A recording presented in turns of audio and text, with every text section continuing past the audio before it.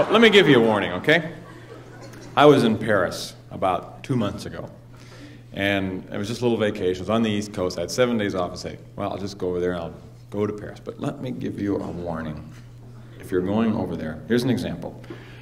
Chapeau means hat. Ouf means egg. It's like those French have a different word for everything.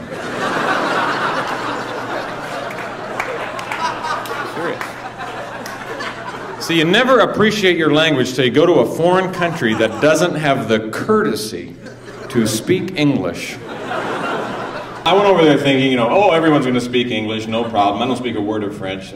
It's a universal language, so I'll just be able to speak English. So I get off the plane, I get into a taxi. The first indication I'm going to have trouble, I say to the driver, like to go to a hotel, please. The driver turns and goes, Je suis là de soir. What? What is that you're saying?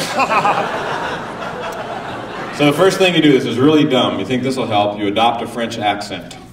I would like to go to the hotel.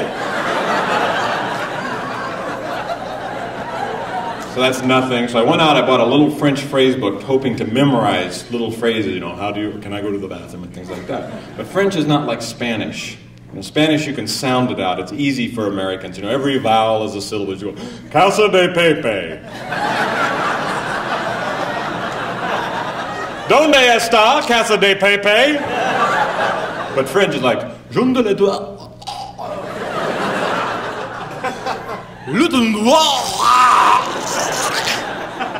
What happened? What happened? He spoke French! Help him! So the only thing I could remember was cheese omelet. Omelette du fromage. I'm practicing all the time. Omelette du fromage. I'm meeting people. Hey, omelette du fromage.